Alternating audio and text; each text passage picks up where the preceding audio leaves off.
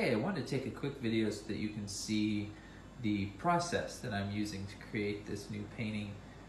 Hopefully by the time you're seeing this video, you're also seeing a image of it completed. But, so the snow, let's focus here, you see is very, very smooth, sort of a slick surface. That is, I'm accomplishing that with my squeegee. So this tool, this new tool that I'm using quite frequently.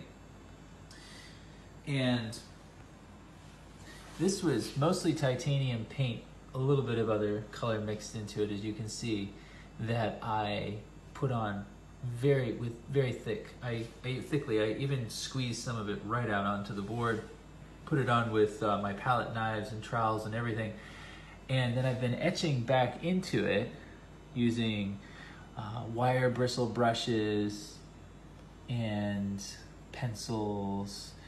And really, let me show you just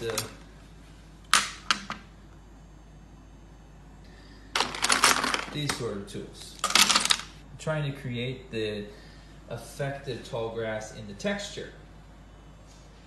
And as you can see in the completed image, that I used glazes to get it to be the right color and value.